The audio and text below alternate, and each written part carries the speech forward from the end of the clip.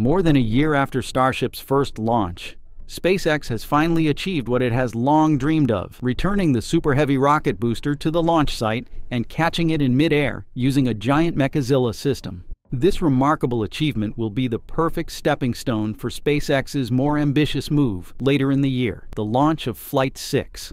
In today's episode, we'll dive into the timeline of Flight 6, its role in SpaceX's long-term plans, and more. SpaceX is wasting no time getting into operations for Flight 6, which is set no earlier than November 11th. The next flight will be a chance for another pair, Booster 13 and Ship 31, to shine. On September 18th, or nearly 1 month before Flight 5, Ship 31 underwent its static fire test. Only 9 days after Flight 5, Booster 13 rolled out to the launch site and was placed on the orbital launch mount. SpaceX then completed a 33-engine static fire on October 24th. Or 11 days after the latest flight. The booster appeared to complete the test without issue, promising Flight 6 is coming soon, as Elon Musk said. These moves also mark SpaceX's record turnaround for the pad. It only took 9 days to prepare it for a possible static fire after Flight 5, because the last flight didn't cause any major damage to the system. At present, B-13 is at the production site and is ready for flight readiness modifications ahead of IFT-6, including one last check and install the hot staging ring. Then roll the booster along with the ship back to the launch site for final testing and Flight 6. Talking about the hot staging ring, SpaceX recently salvaged the hot staging ring of Flight 5 in the Gulf of Mexico. It can be said that this is the first time that the company has recovered every part of a booster intact, setting a new precedent for SpaceX's engineering reliability. Due to the intense heat from the ship's engines, the ring is slightly warped, but its overall integrity is a promising sign for future missions. SpaceX's salvage of the hot staging ring has raised many questions about whether it intends to reuse it for Flight 6. Why not? The hot staging ring works based on simple physics, much like screwing a bottle cap.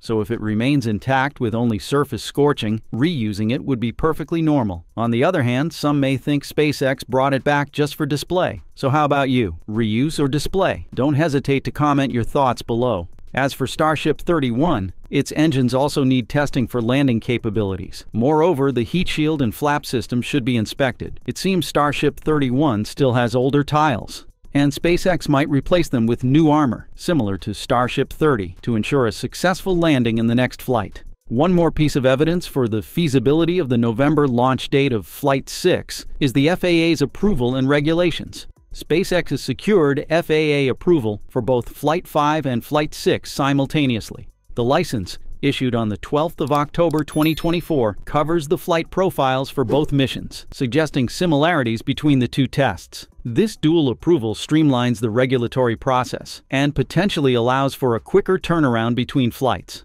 This means Flight 6 could repeat what happened on Flight 5. In the upcoming launch, we'll witness another attempt to catch the Super Heavy booster with the Mechazilla arm, further validating SpaceX's ability to master this technology. However, upgrades are still necessary to prevent issues like the small fire that occurred during the previous landing attempt. Shortly after Flight 5, Elon Musk revealed a detailed update on Super Heavy. He first mentioned some of the outer engine nozzles are a little warped from high heating and strong aero forces, easily fixable. He later clarified, just inspected the Starship booster, which the arms have now placed back in its launch mount. Looks great. A few outer engine nozzles are warped from heating and some other minor issues, but these are easily addressed. This slight warping of the engine nozzles was expected, given the intense heat and aero forces endured during flight, but thankfully no explosions or critical failures occurred. Any other minor issues were likely related to sensitive systems in the upper part of the rocket, but thanks to the intact landing, evaluation and refurbishment will be more straightforward. It explains for Musk's confident assertion that the issues are easily fixable and addressed. After mastering the booster catch, SpaceX will challenge itself by catching Starship's upper stage in early 2025. Landing Starship in the ocean this year will allow SpaceX to improve the reliability and precision of this maneuver. Starship 30 achieved a controlled vertical landing during Flight 5, and this will be an opportunity to further refine that process. Flight 6 will be a crucial stepping stone for SpaceX's broader objectives over the next years and beyond. The first goal is to achieve a full Starship landing and then build the orbital refueling system. Refueling is critical as Starship consumes nearly all its fuel reaching orbit. For longer missions like the Moon or Mars, additional fuel will be needed to extend its range and ensure a safe return. If SpaceX successfully achieves full Starship reusability in early next year, they could conduct an attempt on the ship-to-ship propellant transfer to the same year, according to the user Alex. SpaceX demo of Starship's ship-to-ship propellant transfer next year will likely entail twin Starship launches and booster recoveries at Starbase. In-orbit refueling is indeed a complex technology, but once SpaceX can master it, it can confidently enter NASA's Artemis 3, which is expected to launch in September 2026. As the first crewed landing on the Moon since Apollo 17, Artemis 3 will request at least 15 Starships to execute. Starship cannot fly directly to the Moon but must refuel in Earth orbit before setting out for deep space. The Starship human landing system is just one vehicle requiring a single launch, but adding in all the launches needed for the fuel depot takes the total required into the high teens. The success of Artemis 3 will pave the way for more ambitious missions to the Moon and Mars. It's remarkable that a single flight to close out the year could pave the way for so many future milestones. Of course, that's the long-term story, but in the short term, if this mission launches before the year ends, it will set new records for SpaceX. The time between flights 5 and 6 is shrinking. If Flight 6 happens in mid-November, the gap will be around 1 month,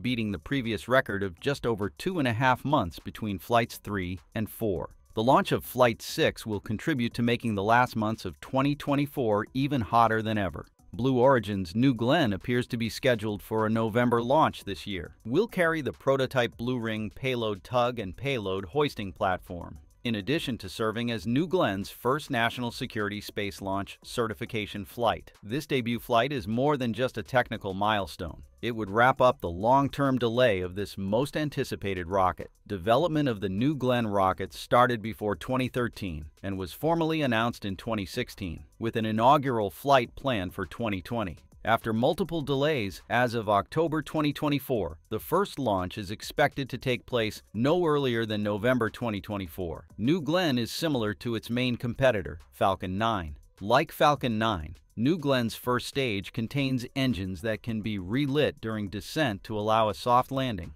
and the rocket has 6 extendable landing legs that deploy just before touchdown. Meanwhile, Falcon 9 has 4 legs. While SpaceX currently lands its rockets on drone ships, Blue Origin also plans for New Glenn to land on a mobile, sea-based platform. The current New Glenn landing platform ship, Jacqueline, named for Bezos' mother, measures an impressive 115 meters by 45 meters in size, larger than the platforms used by SpaceX. Alongside SpaceX and Blue Origin, after some issues with the CERT-2 mission, ULA has maintained the goal to launch the first national security mission, USSF-106, on its Vulcan Centaur rocket at the end of the year. On October 21st, ULA shared photos of the 33.3-meter booster being hoisted into the vertical integration facility to begin the stacking process. By the 25th, its 11.7-meter Centaur 5 upper stage was added along with the solid rocket booster, being followed by payload fairings. The beginning of the rocket's integration comes as the U.S. Space Force continues to review data from the CERT-2 mission, which launched on October 4th from Space Launch Complex 41 at Cape Canaveral Space Force Station.